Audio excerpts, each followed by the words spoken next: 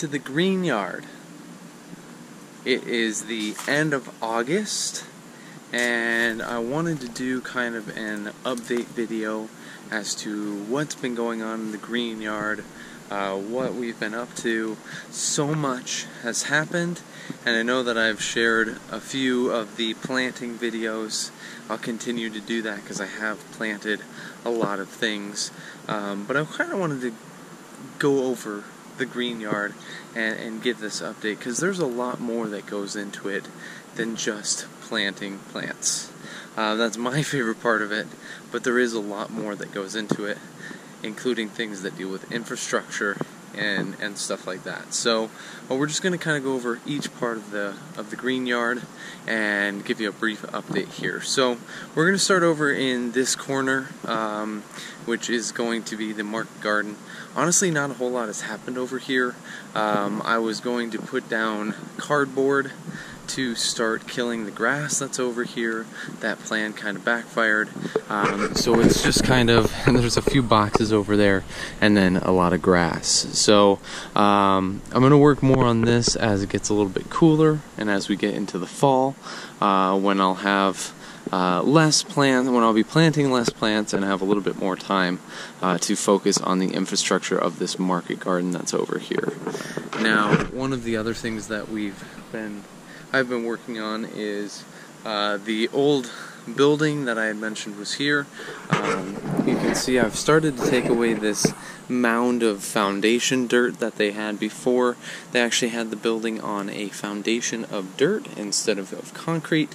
So I'm actually going to be removing this and doing several things with it. And you can see I've already taken out a portion here of it. Now, there's also this pile over here of tree parts, logs, branches, a few other things. Here in Phoenix we have something called major pickup, which happens once a quarter, and we are able to basically take our bulk items out and the city comes and picks it up. So that's all in preparation for major pickup, and that's also mostly from the trimming of the mulberry tree, which I did a video on that, which will be coming out shortly as well. Planted a few more trees over along the pool area here. You can see that the Jamaican cherry is doing really well right now. I'm actually very happy with how it's doing. There's a whole bunch of cherries on here. Pretty much everywhere you look there's more cherries. There was actually one that was turning ripe the other day, but it looks like that might have fallen off there.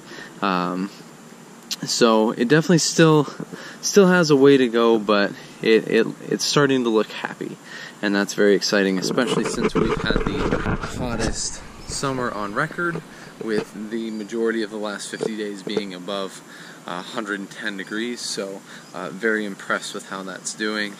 Also planted a Barbados Cherry, which I did a video on recently, and a little update on him.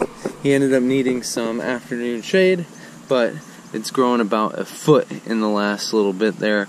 So it's looking okay for the temperature and for everything that's been going on. It's doing very well. Over here in the stone fruit orchard area, planted the Granny Smith apple, which I'm doing a video on that as well, and we'll be releasing it soon.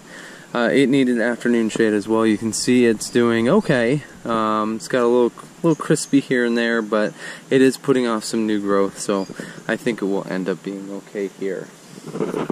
Like I said before, not everything in the green yard is involving plants. So, we have our house as well, doing some work with our house, installing some more turbines on the top to kind of get more ventilation, and those are here in the ground here as well. Spray painted them black to match the existing ones that are up there.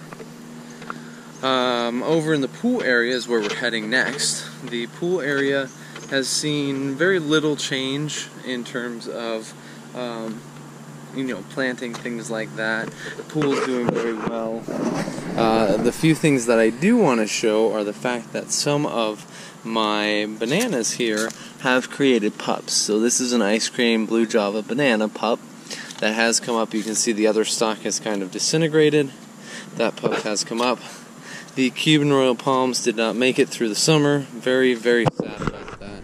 But sometimes that happens in life. So hopefully I'll get to try again with those and bring some more Cuban Royal Palms to this.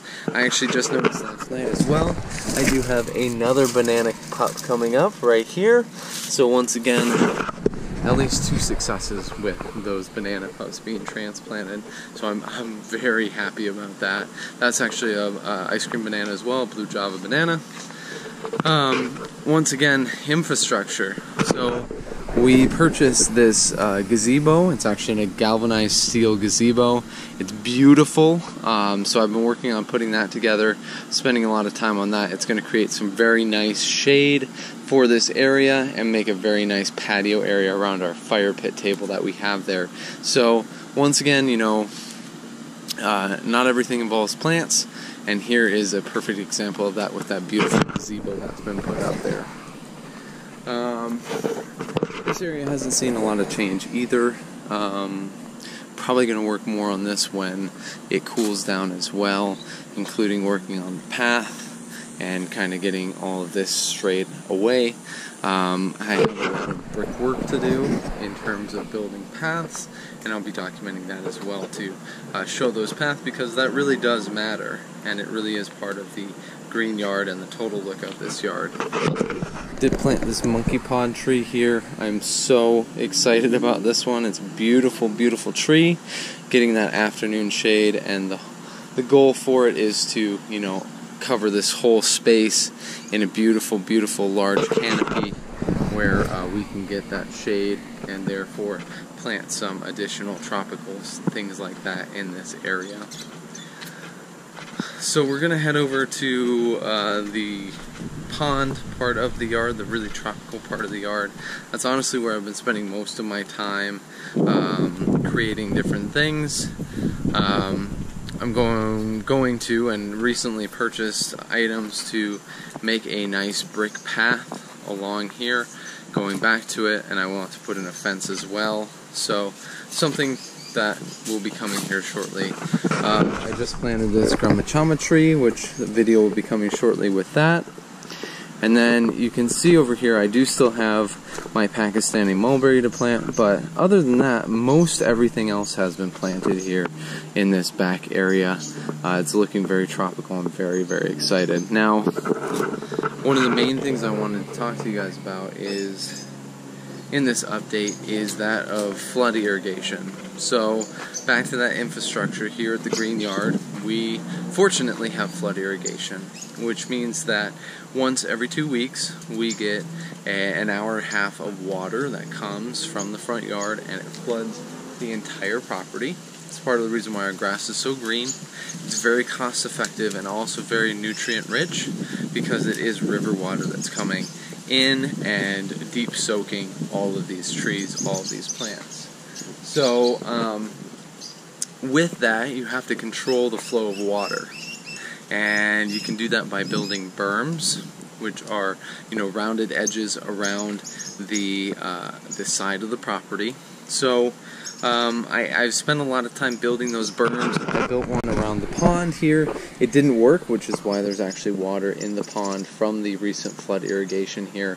I do have to fix this, which will be a video in itself. I want to start showcasing the more infrastructure pieces of the green yard as well, not just planting.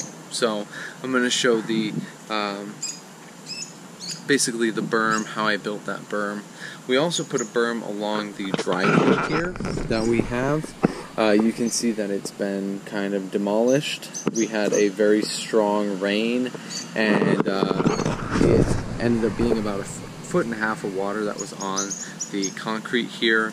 Had to take out part of that berm, help that water drain, because it just wasn't draining that well on its own.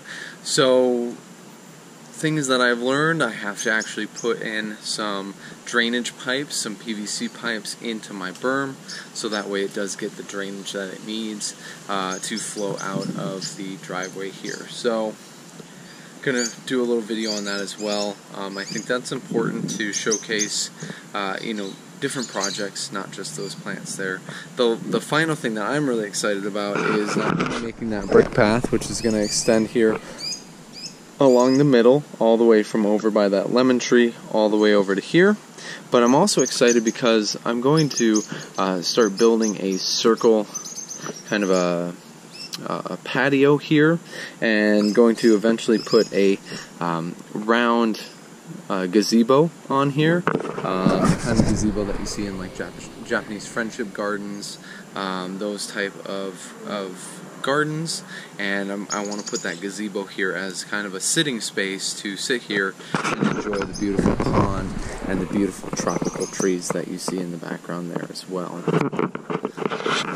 I also don't include very often the feeding schedule of my plants. I like to feed my plants. I haven't been doing it as much as I need to, and you can see some of that in the new foliage on the Kerry Mango, as well as the state of the Jaboticaba or Jaboticaba and the soursop tree there. They're just not getting the nutrients that they need.